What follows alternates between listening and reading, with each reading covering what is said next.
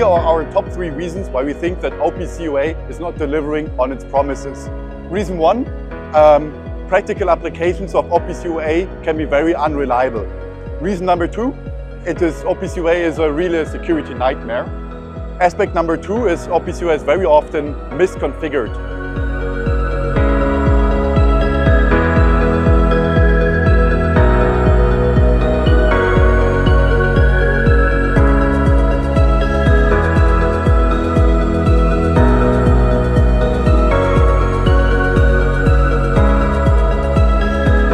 Why we developed a product that makes it way easier to really unite the OT systems like your PLCs, your SCADA, your DCS, your MES with the IT systems where you now and also in the future will also create the most value for the company.